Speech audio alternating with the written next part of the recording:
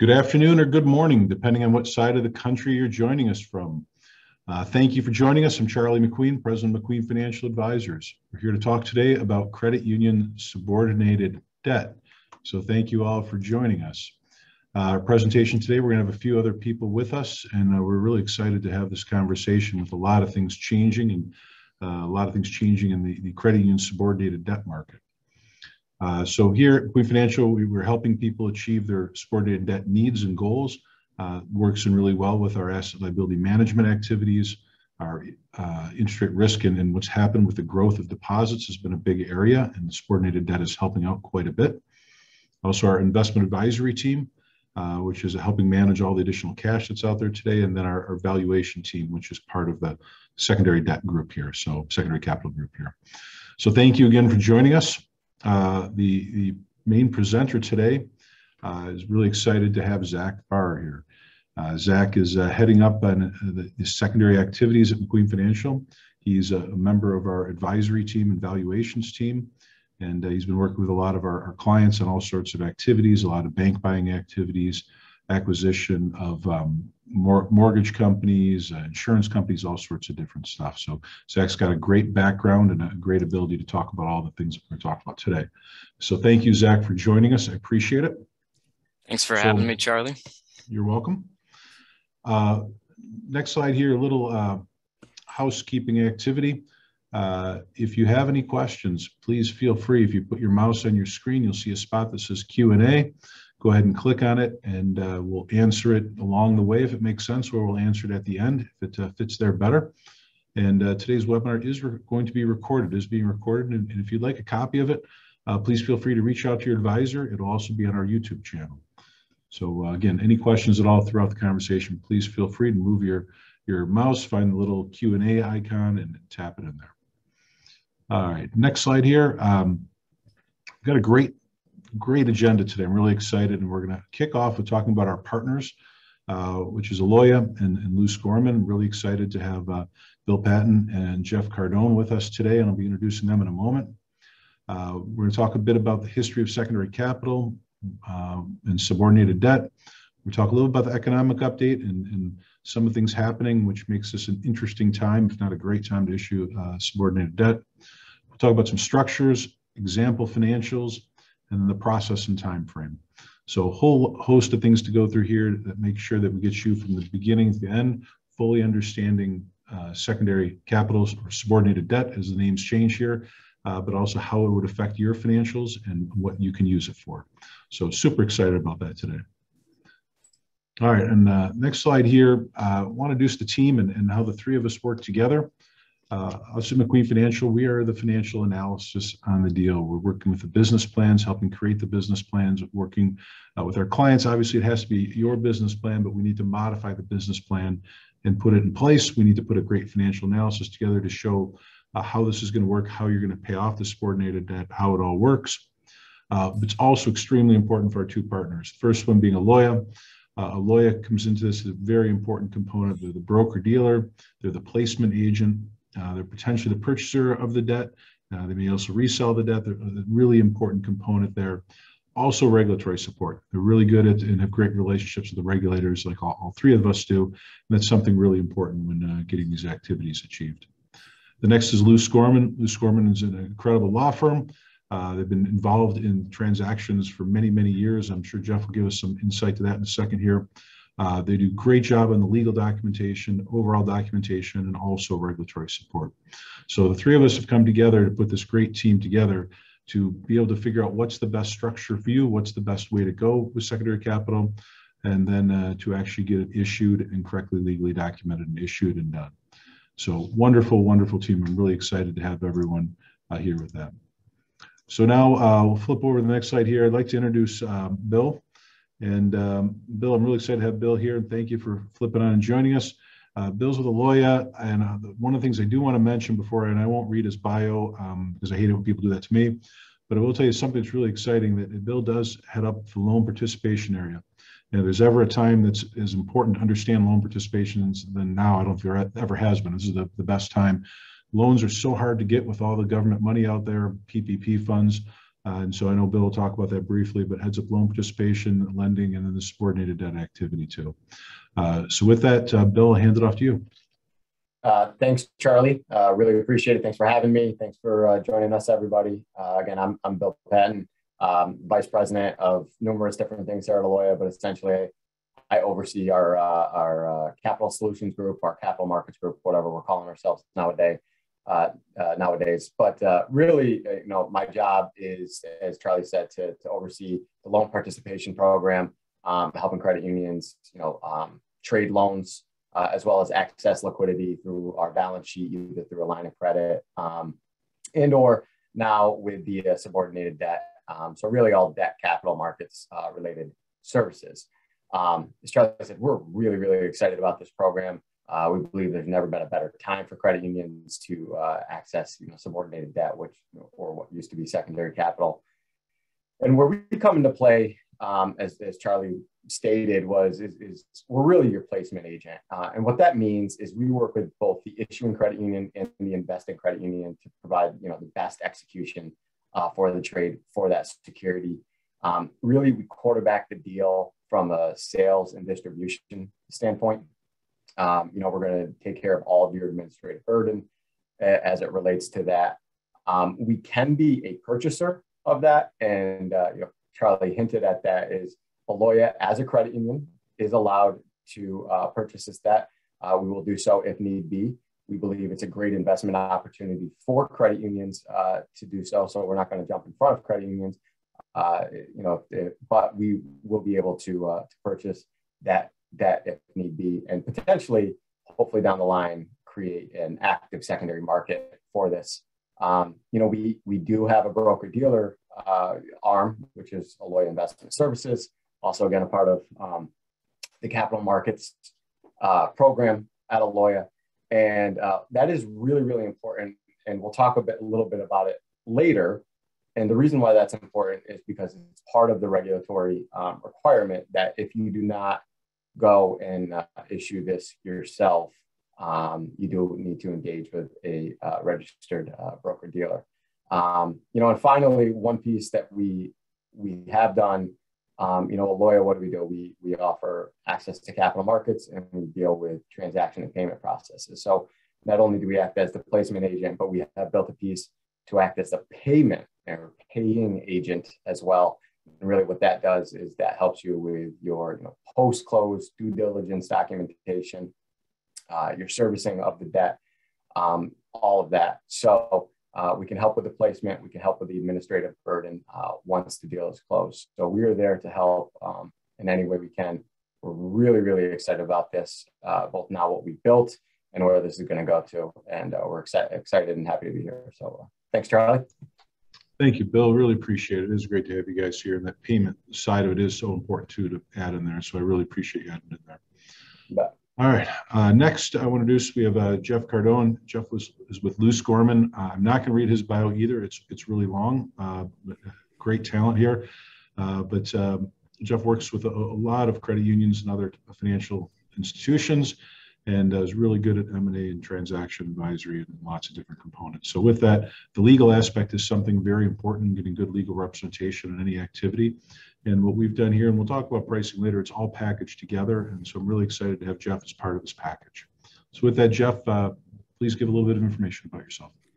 Yeah, Charlie and Zach, great pleasure to be here. I know we at Lou Scorman are very excited about this partnership with McQueen and Aloya. Just to give a little more background on Lou Scorman, we're a 23-person attorney law firm out of Washington, D.C., and we specialize in representing solely credit unions, community banks, and other financial institutions, really corporate, regulatory, transactional matters, with a real emphasis on credit union mergers, credit union acquisitions of banks, credit union acquisitions of fee-based businesses.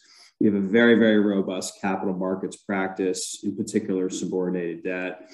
And sort of our role in this process as counsel, we would working very closely with McQueen and Aloya, your placement agent, we would sort of quarterback the process from a legal standpoint throughout every phase of the transaction. Your first phase is going to be planning, sort of learning about what is subordinated debt. How do you fit that into your strategic plan? How does that work from a regulatory perspective? Then you sort of move on to the next phase to the extent you want to do it. You're going to have to get pre-approved by the NCUA. And if you're a state chartered institution, your state regulator is going to have to be pre-approved. So sort of assisting with the deal team in terms of putting together the applications, any pre-filing meetings you may have with the regulators. And then while that's going on, we'd also draft all the various legal documents that you needed. You're going to need a promissory note, a note purchase agreement.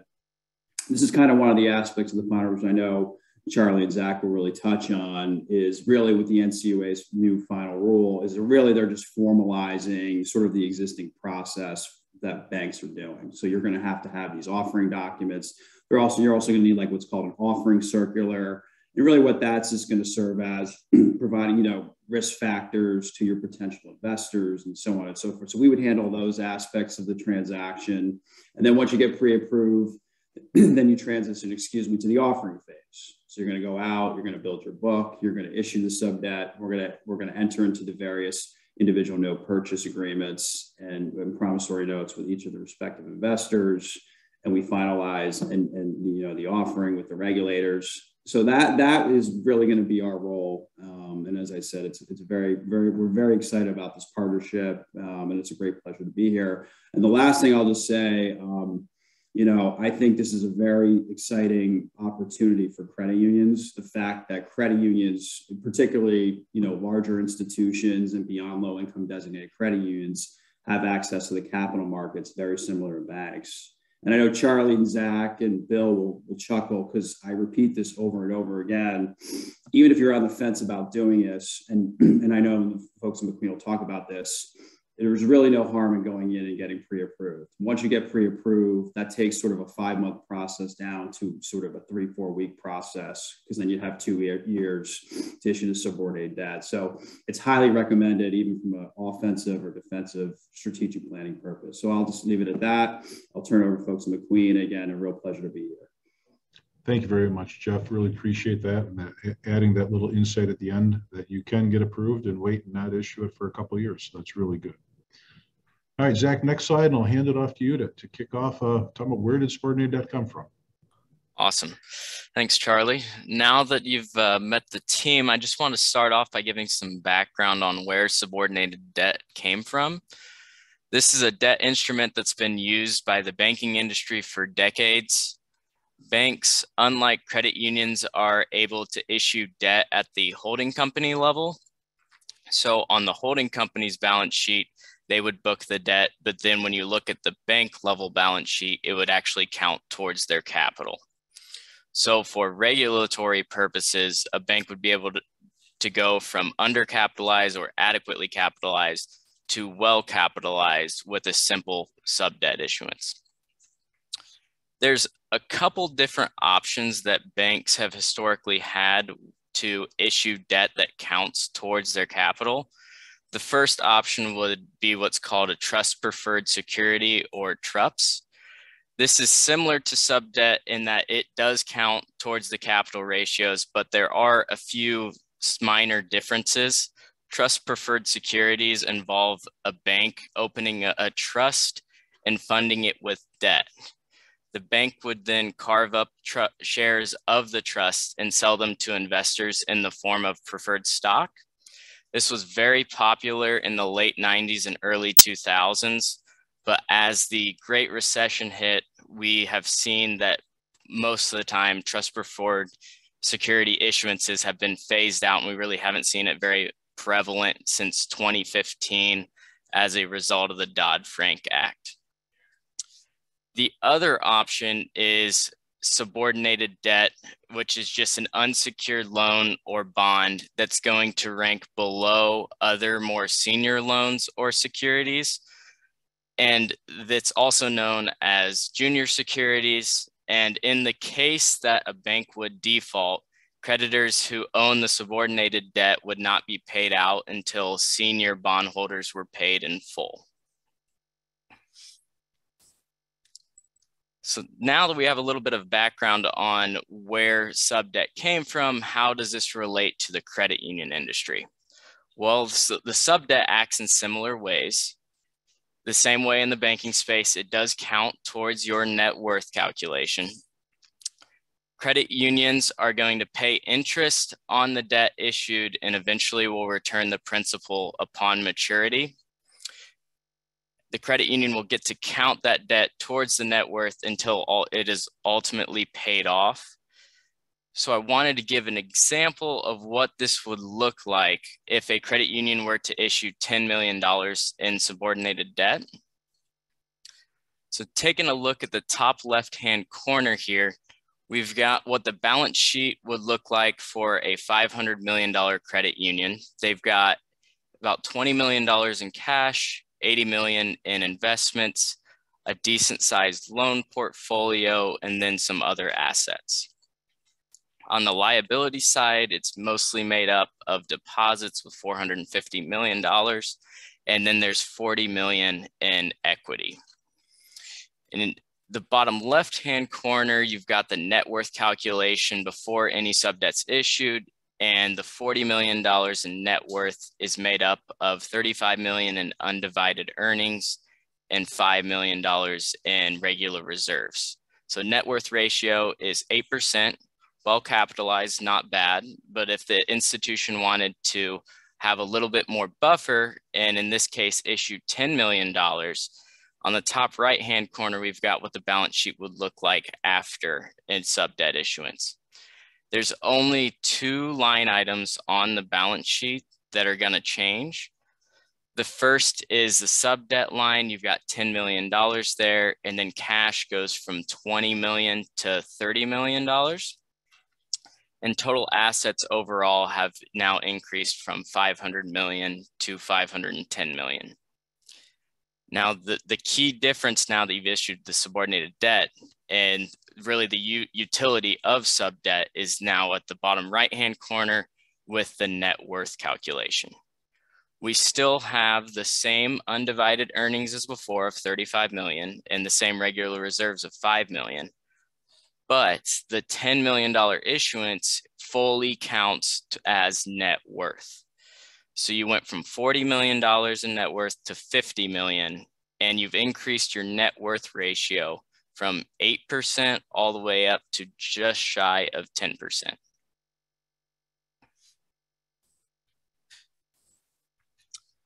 So as Bill Adaloya had alluded to, subdebt is considered a security by federal and state securities law. So you will have to have a broker-dealer interact and facilitate the issuance.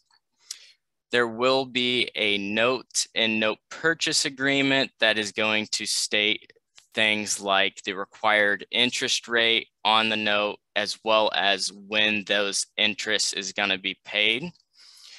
It will also identify the term of the note, given a maturity date, more or less, which is the date that in which the principal must be repaid. For the issuing credit union, it'll be treated as a borrowing, and any interest you would pay would be a line item on your interest expense on the income statement. Now, given the low rate environment, we've seen a large uptick in activity in the banking space with subdebt issuances. And as far as credit unions are concerned, there is a unique rule that only applies to them, in which you're unable to play both sides of the coin. You either have the option to issue subordinated debt or invest in it, but you are unable to do both at the same time unless you inherited subordinated debt from the result of a previous merger. Now, we do have a potential strategy in which you would be able to both issue and invest, and please contact your McQueen advisor if you'd like to learn more about this. So we've been talking about subordinated debt, but subdebt has not been around for a while for credit unions and actually doesn't go into effect until January 1st of 2022. Secondary capital has been the historic route that credit unions have used to issue debt that counts towards net worth. Secondary capital started in 1996 and is only available for low-income credit unions, with the idea being that this capital would go to those institutions that would need help the most. And typically there was very limited investment capabilities for secondary capital, and it was primarily used to deal with future uncertainties with asset losses or adverse economic cycles. However, starting in the mid-2000s, and as we entered in the Great Recession, there were a number of applications for secondary capital, and a majority were getting denied. This was primarily due because there was such little guidance on what the regulators were looking for within these applications. So in 2019, the NCUA sent out a letter that gave some additional language on specifically what needed to be included within those applications. And what was stated was the use for the secondary capital within your application and business plan. They would check in on afterwards to make sure that you actually put that money to the uses that you said you were going to. And then as time went on, regulators saw what was happening in the banking space and realized they needed to get credit unions on a level playing field. So they released their final sub-debt rule that again goes into effect in about a month or so come first of the year. They opened up the number of institutions that would be able to issue sub-debt from just low-income designated credit unions to also include complex credit unions, which is defined as credit unions with more than $500 million in assets, as well as newly chartered credit unions. Now, if you happen to be at an institution that has less than $500 million in assets and is not low income designated, you're not completely out of luck. You have, if you're able to show that within 24 months, you meet either criteria, whether that be getting low income designated or going over the $500 million asset threshold, you would still be able to get pre-approved and apply for subordinated debt. They've also expanded the investment capabilities within sub-debt, so you would be able to do more than just have a buffer for capital for a rainy day. You could use sub-debt to buy a bank, to build branches, to buy loan participations, to increase your bond portfolio, and a number of other items. So they've really opened the idea and have come around to the idea of issuing sub-debt and want to hopefully see more of this happening within the market. So given that that rule is just about a month away, I want to turn it over to Charlie to discuss where we're at with the economy. Thank you, Zach. Appreciate that. Great information there. And sub-debt, it's a really important conversation now to talk about. It really relates to a lot of things, growth, functions. But we've had this amazing thing happen. It's called the pandemic, which is a scary, terrible thing. But amazing, the result of a pandemic is the federal government throwing money at everyone, from PPP loans to individual unemployment payouts to all sorts of dollars here and there. Money supply has skyrocketed. We have over 6 years worth of growth in money supply in the past year. And one thing you look here in this chart, money supply never shrinks. And so the entire banking market is bigger, and it's going to remain bigger and will continue to get bigger. Now, with that, the result of this market on the next slide, you'll be able to see here, is that we've had this incredible increase of deposits. Now, this is FDIC data. It's important to look at that just because of the scale of the banking market compared to the credit union market, but it's the same growth effectively. But what we can see here, the last 5 quarters, we have a 37% increase of deposits. Unbelievable, something I've never seen in my life. I don't know when this call has ever seen this. Just a huge increase of deposits. And what this really comes down to, these last 5 quarters have made up more than 5 years worth of deposit growth. Have just happened just like that, just amazing.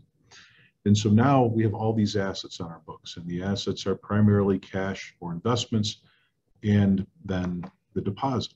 And we don't think it's going anywhere fast. People are slow to spend money. It's tough to spend money with all the problems going on in the supply chain and housing values being so high. It's definitely hard to spend a lot of the money that's out there. We're seeing a lot of money chase things.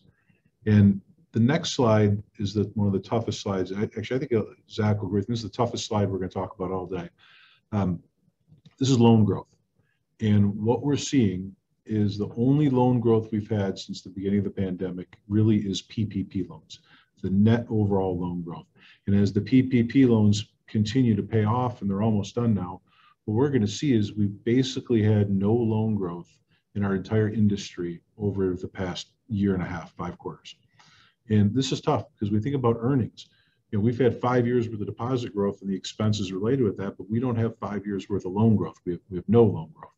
And so it's going to take quite some time for us to get the loans on the books where people are needing to borrow, wanting to borrow, and then generating additional income, which generates equity. And so here we've got a way that we can actually use sub-debt to come in and grow our net worth ratio in a time that's very difficult to grow earnings because of the lack of loan demand. Now, that's one of the good reasons from an economic standpoint, I think, to look at this in a serious nature. The next slide, though, is one that's an interesting one from a cost and planning standpoint. Now, those of you that know us here, this is one of my favorite charts, and I have it up all the time when I give presentations. This shows the Fed funds rate, which is the red line going back from 2002 to today. The blue line is the 2-year Treasury, again, 2002 to today. And the black dotted line is the 10-year Treasury. And we go through the cycle. We go through rising interest rates, then we have an inverted yield curve, then we have a falling interest rate environment, then flat. This last one was a long period of time. Then we went back up to rising rates, an inverted yield curve, dropped down and flat. And here you can see the 2-year Treasury, the blue line is starting to tick up. To us, we're somewhere, you know, if we think the last cycle was 10 years, this is probably closer to a 5-year cycle. So we're halfway through, if not maybe a little more than halfway through the cycle, and we'll start to see rates rise. And as we start to see rates rise, it'll make the cost of issuing subordinated debt go up. The cost of borrowing will go up. And so we're heading in that direction. We've got a little bit of time still, and I'm not worried about rates skyrocketing, as you all know our economic forecast. But that is a concern that the cost of secondary capital will go up. And the next slide here, my last economic slide for a little foreshadowing. What's going on? Excuse me. The FOMC is in the rates in the market. The FOMC is predicting that interest rates rise. Excuse me, the Fed funds future is predicting that the Fed funds will increase twice from the range of 0 to 25 up to 50 to 75. And even in Feb of 23, we're now talking about even going to 1% Fed funds. So we're looking at going from 25 basis points to maybe 1%. That's a stretch. I think we're probably going up closer to 50 basis points to 75. But that is going to cause the cost of secondary capital to go up as we're going to continue to see all interest rates slowly rise up. It might take a couple of years. It might be a little quicker. A lot of that depends on COVID, what's happening with the new COVID variant in the economy. But it is a reason to think about this and potentially move a little faster than a little slower. So with that, I'll hand it back to you, Zach. Thanks, Charlie. So given that rate environment that we're seeing and the expectation that rates are going to be rising, we have seen a lot more issuances over the last 12 months or so, specifically within the bank space as well as the credit union space. There's been almost 200 bank sub-debt issuances just in the last 12 months. So I looked at a handful of deals here, and just to try to see if there's a lot of public information within the banking space to see what kind of terms that they're getting and how it's going to relate ultimately to the credit unions once this final rule comes into place on the 1st of the year. So looking at the term of a lot of these sub-debt, it's mostly going to be 10 years in the banking space. Occasionally you can see Steel Bank Shares, Midwest Bank Center had a 15-year issuance. But one unique thing with banks that doesn't necessarily apply to credit unions is the fact that they get to count the entirety of their issuance towards their net worth. the entire time, all the way up until the day of maturity. I'll cover this a little later, but credit unions are a little different in which the latter years, the entire amount doesn't count towards your net worth. So typically the banks compared to the credit union issuances are going to be on the shorter end of things. The sub-debt values here that were ultimately issued ranged from anywhere from 10 million up to $35 million. Now, there are a handful that are lower as well as higher that I didn't include within this, but I think this gives us a good idea of where the credit union market will be at for these kind of issuances. Looking at whether they're callable or not, almost always there's only 2 out of the 12 provided that are not callable. So the banks want to have the option that if they no longer need the subordinated debt, their net worth ratios at a healthy level, that they would be able to prepay before it ultimately came to maturity. And then the rates have been all over the place, really from just below 4% all the way up to 4.75%. Now, a majority of the rate is going to be driven by the quality and the risk of the financial institution that is issuing this. And given that this is a new space for credit unions and banks have been doing this for decades, we've been quoting everyone on the 4 to 5% for an interest rate for credit unions that are issuing this. So just slightly higher than what we're seeing in the banking market. So now that we've looked at some bank transactions, I want to look very high level of what we're seeing from a secondary capital standpoint in the credit union space. This graph, the blue bar represents the amount of secondary capital on balance sheets at credit unions. And then the orange line represents the percentage change in those balances year over year. So on the far left-hand side, at the beginning of 2019, there was roughly $275 million in secondary capital on the balance sheets, and it stayed relatively flat until the third quarter of 2020. Coincidentally, that was when COVID stimulus checks were coming in, and all of a sudden balance sheets inflated and net worth ratios were shrinking quickly.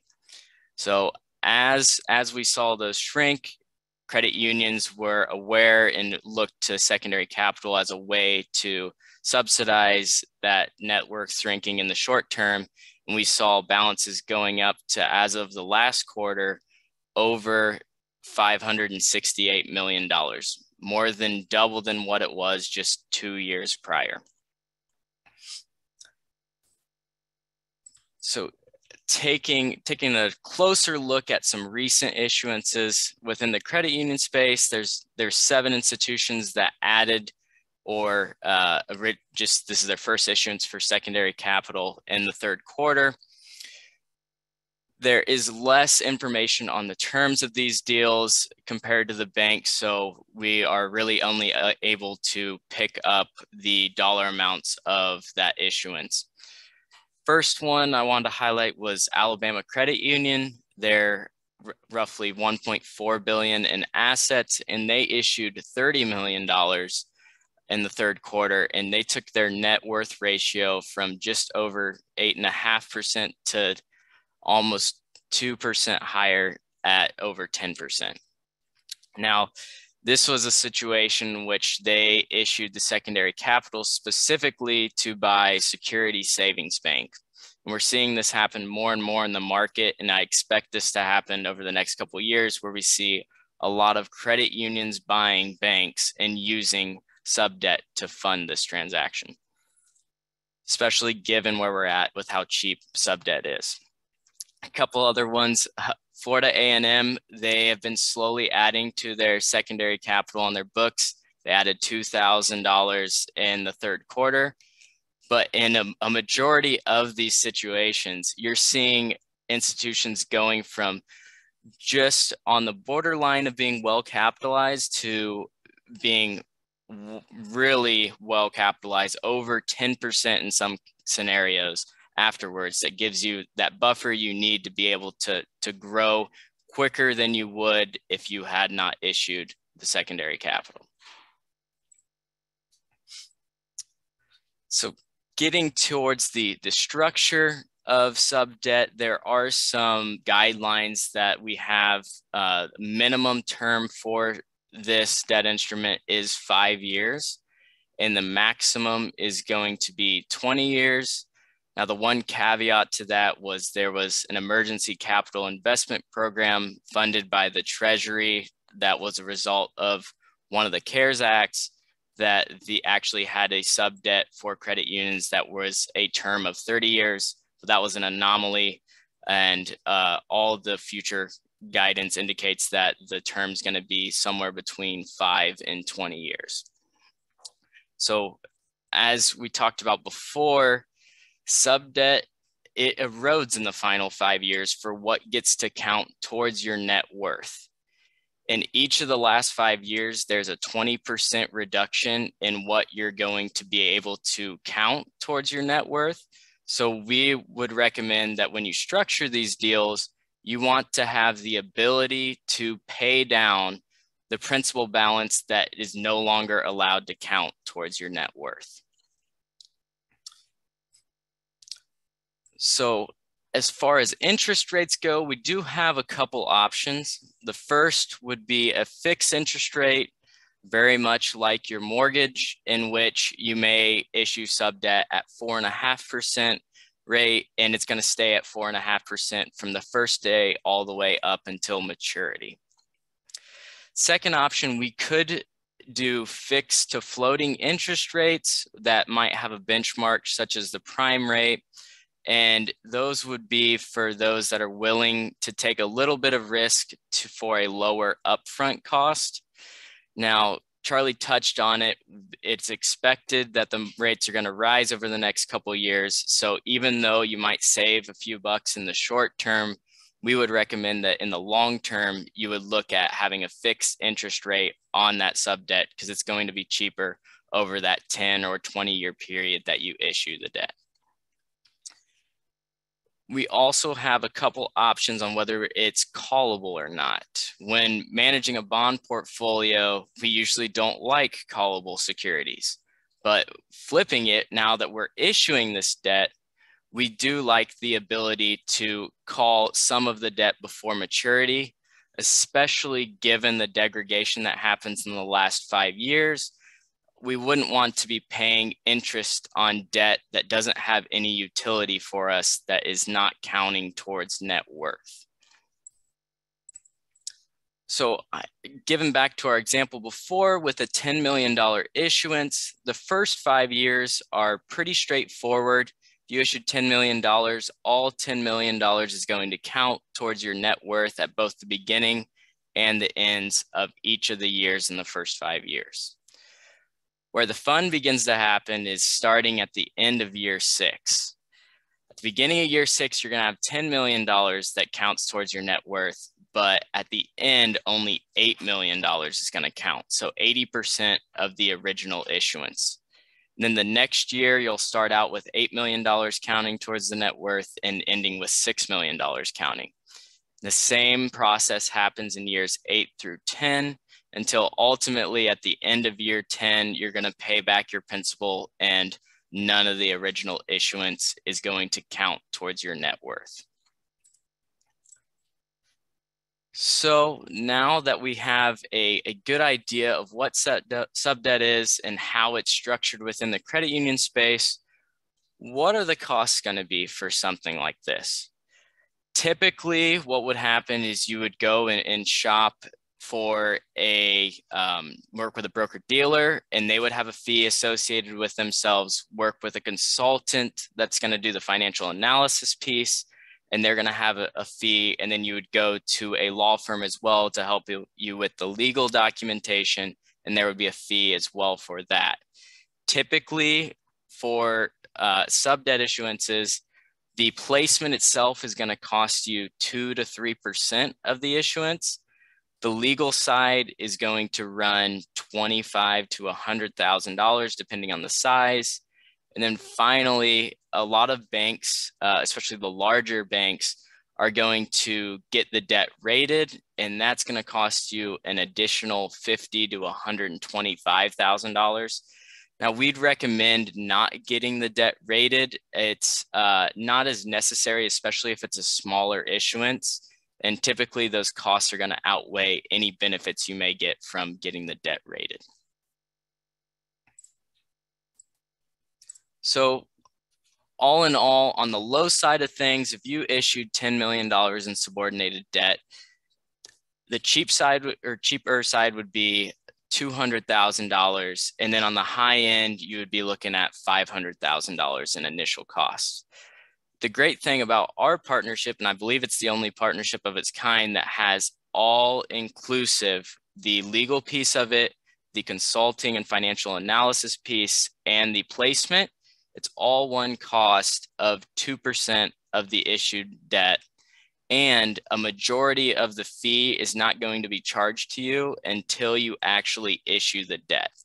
So if you were thinking that this could be something useful for you, maybe it's not the right fit right now, but you're thinking in 6 months you may want to issue it, or in a year, you actually could go through the process of getting pre-approved with us and through the NCUA, and you're going to have very little upfront costs, and you have an entire year after the NCUA approves it until to be able to still issue it and not have to go through the application process over again. So an example of how this would work and how this would affect and allow you to grow within your balance sheet and how it would get more income for you. I've got the same scenario in which we have a $500 million credit union that has an 8% net worth ratio. So they have capital of $40 million. They decide to issue the $10 million, and they're up now to a 9.8% net worth ratio. So they now have some room that their balance sheet can grow, and they're still going to be well capitalized. In this scenario, we're showing growth to be 10 times that sub debt issuance at $100 million. So you went from 500 million now to 600 million in a short period of time, and your net worth ratio ultimately went from 8% to 8.33%. So that's going to have quite a drastic positive change to the income that your institution's bringing in. We've given some conservative estimates, and that $100 million of growth we have yielding at a 3%. So it's going to add the earnings of $3 million per year to your bottom line. Now, there are some costs associated with this. And in this scenario, we've assumed that you're going to raise some special deposits at a 50 basis point cost that's going to be add to your interest expense by $450,000. And then you also have the sub debt piece itself of $10 million that's we estimate on the high end for this example at 4.75%. So all in all, your interest expense is going to be $925,000, but factoring in the $3 million in earnings, you're now adding over $2 million to your bottom line, and you're able to replace that $10 million debt with real equity that's going to count towards net worth for forever in less than 5 years. So when we think about the term that we want to do, it would be wise to have a longer end of things at the 10 to 20 year issuance rather than just the 5 years. So Zach, a question that came in, if you could head back one there, and I appreciate the question, Amy. Would the asset growth be in loans in this example? And yes, it would be an example of loans, combination of loans and investments. It could even be loan participations from a lawyer. All sorts of different things can make that up. I know 3% is not the easiest yield to get today, but I would think it'd be a combination, maybe loan participation, new loans, and some investments to fill in that $100 million. Great question. Thank you very much. Back to you, Zach. So to sum it all up, the debt issuance is going to allow for new growth within your institution. That 6 years of deposit growth Charlie was talking about is now covered. You're back up well above where you were pre-COVID as far as the net worth goes. And you were able to grow assets by 20% while growing your net worth. Typically, that relationship is inverse, where if you grow very quickly, your net worth is going to shrink. So thinking of the math portion of it, we showed 10 times the sub-debt issuance with the potential growth, but realistically, you could do up to 12 times. So if I'm at an 8% net worth ratio and I issued $10 million in subordinated debt, I would be able to grow $120 million and still be where I was before on the net worth ratio. Next, we've got the equity piece of it. You've restored it again from the COVID deposits that we've seen, and we're still able to grow. And when we grow those assets and liabilities, we've increased our net interest income. And in this example, we have now grown earnings by $2 million per year. So in this case, the simple way I like to look at it is from return on assets. We've now added over 30 basis points from where we were at previously of more ROA.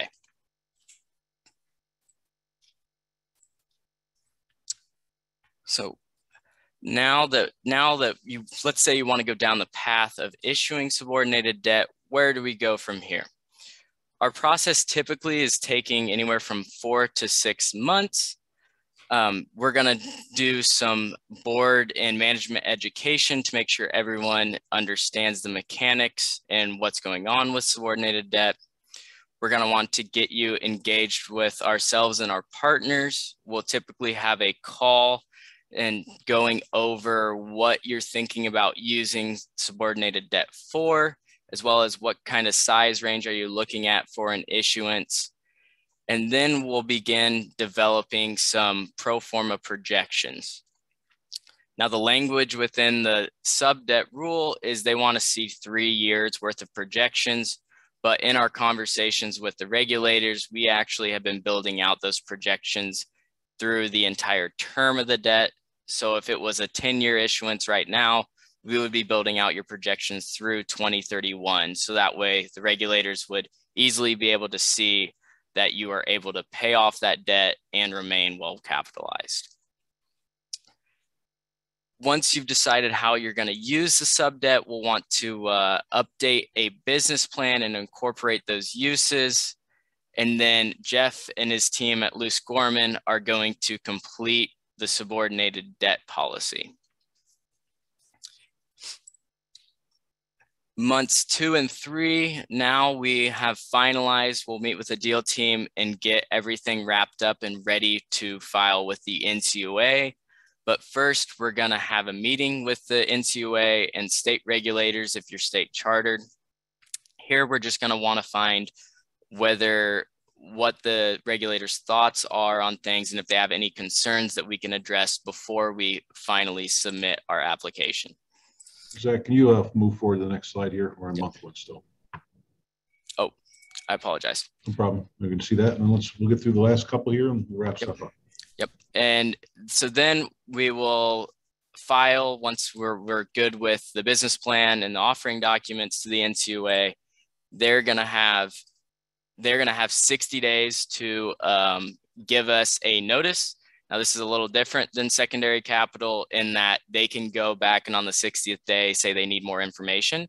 And it's not set in stone that they're going to give an approval or denial in those 60-day time period. But we're going to also during that time, while the NCAA is doing their reviews, we'll finalize our offering documents and start to get an idea of who's going to be investing in the debt, and then ultimately we'll begin distributing this document to the potential investors once we get approval. It'll be closed, and then the final thing we have to do after it closes is submit our offering documents to the NCUA within 10 business days of the issuance. Cool. Thank you, Zach. I appreciate that. It is a pretty quick process, 5 to 6 months, and we've got a few questions here that we'll be talking about in just a second. So please, if you have any additional questions, please submit them. We got a couple here, and we're going to go through these here after a slide. But when I go from here is if you're interested in this, if you want to know more, if you want to know about how much specifically you and your credit union can get, how much dollar amounts that are okay for you from an earnings standpoint, from a regulatory standpoint, what additional earnings can generate based off of what you believe your loan growth can be, or what we can get from LOYA's loan participation program. We go through detailed costs for your individual institution, and then really the important thing here is the financial impact and how you pay it off.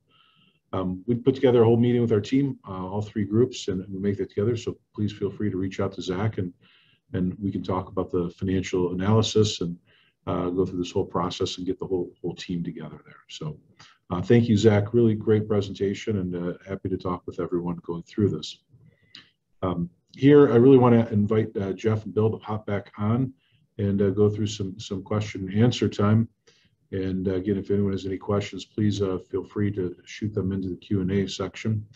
One of the questions came up, a client is they're wondering if their state, whatever the state may be, not state of mind is crazy or state of mind is fun, but state of the country, Michigan, Ohio, Indiana, North Carolina, whatever it may be, even though the credit union is their state chartered, they would still follow the state, the NCUA guidelines. Is that correct, guys?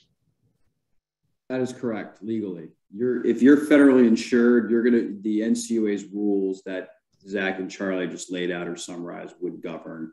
You just would have to notify your state regulator in terms of what you're doing and whatnot, and seek their approval as well. But generally, our experiences, they're very deferential to the NCUA. Thank you, Jeff. Appreciate that. Next question that came in was actually directed towards Bill, and talking about loan participation. Since I mentioned loan participations as one option to help to use to grow the earnings from secondary capital, are you seeing a reasonable deal flow of loan participations in the market today? Yeah, it's a great question. In fact, I was just shooting an email over to some of our team. We are starting to see a turn in that market, right? So the way the loan participation market is, it's never exactly perfect equilibrium. You know, either theoretically there's more sellers, or theoretically there's more buyers. But what we are starting to see is more inventory come through our platform, and that's various different types, right? So you're getting, it's not just auto loans, which historically have been the most frequently traded loan, or MBLs. You're seeing mortgages, all different types of that, unsecured loans. So more and more inventory is coming through, and it's a great time to buy comparatively. So I hope that answers the question. Yep, without getting into too much detail. No, perfect. Thank you very much. I appreciate that. I have 2 questions, and one's probably a little better of a closer. And this one, I don't know the answer to it, actually. I think I do, but I'm going to try to stump you guys, because I might be a little stumped. We have a credit union that is state chartered and privately insured. Are they able to issue secondary capital? I'm going to be the first to answer this, and I'm going to defer that one to Jeff. Great answer. If I had to guess where this credit union located, my sense would be probably Massachusetts or Indiana. That's a good spot. Indiana. Too. Ohio, yeah. I mean, the answer is yes, but we would have to check with your state and their requirements. And it's very likely, I haven't had one of these yet, but while you may not necessarily be subject to the requirements of the NCUA, there's a lot of best practices and things that you should be doing, which is really what drove the NCUA to put out the guide. Like, for example, if you were going to issue sub debt, you're going to want offering documents, you're going to want a placement agent, you're going to want to do all the things that are sort of mandated by the rule. But generally, you'd have to go and check with your state on that.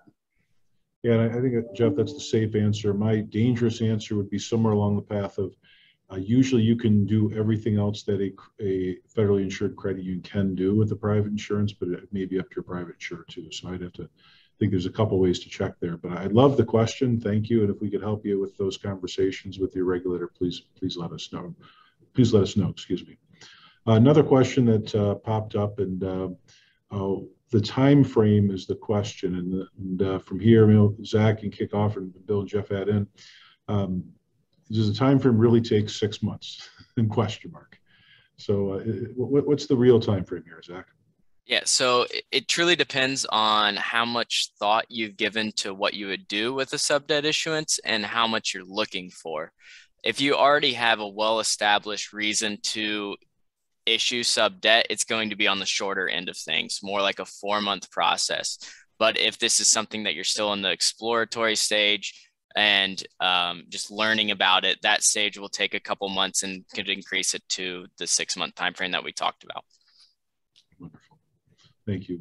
With that, let me open up to Jeff and Bill. Jeff first, and Bill, any closing comments you'd like to provide to everyone before we wrap stuff up today? Yeah, I mean, I would just to touch on what Zach had outlined before and what I mentioned before. We have a lot of conversations, strategic conversations with credit unions. And I always like to say, or my thought is, really from a capital perspective, you want to avoid what I call just-in-time capital.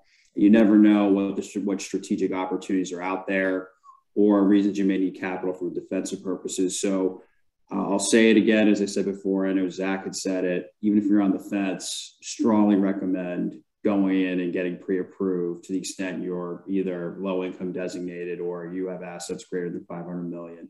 It makes total sense. Interest rates are still historically low, and banks are doing this hand over fist, and it's a really nice tool, a capital raising tool for credit unions. Subordinated debt. I appreciate that, Jeff. And being in Detroit here, I was joking with one of our advisors in our California office about automotive activity, and just-in-time manufacturing didn't really work well for a lot of automotive industry lately. So I like the just-in-time capital. Bill, hand off to you. Any closing comments? Yeah, just really what I want to do is highlight the partnership. We talked about the time frame. Could be 6 months. Because of our partnership and the way we work, we're able to work on different things at different times. So as long as we feel and you feel good and you're ready to go on this, while Zach is working on building the financial plan, Aloya is building the sales plan and the distribution plan and getting that out there, and Jeff's working on the documents. So a lot of that time that is being wasted, quote unquote, is really being held up with outside of our control. So everything that's being done on our end is a much shorter time, but a lot of that is being held up at the NCUA. They're taking their time to look and review those plans. So it's a real strong reason why you may want to partner with us for that. That turnaround time is really imperative, especially now, given rates could rise fairly quickly. Quicker you're able to issue, quicker you can lock in that rate. So just want to highlight that. And thank you, Bill. I appreciate that. It is definitely, there's a lot of time when waiting with regulators, but as a team, we can work on all different things at once, which is really great to hear. Zach, any closing comments for you? I don't have any. Perfect. Then we covered it all. Well, I'd like to thank everyone and for joining us today. Jeff, Bill, Zach for the presentation. And Zach, if you can roll to the next slide here. I'd like to wrap stuff up. We're really excited. We do have our next webinar coming up on December 14th. And we're going to have a lot of fun there. We're going to actually talk about what is coming out in the industry, what's happening in the industry. We're going to talk about transactions that are taking place, valuations, and really an industry transaction update as our normal end of year update. So it'll be on December 14th, 1 to 2 p.m. Eastern time. With that, again, I really want to thank Bill joining us in Aloya, a great partner, Jeff joining us from Lewis Gorman, a great law firm, great partner, and Zach, I want to thank you for the presentation today. Thank you, everyone. Have a wonderful afternoon.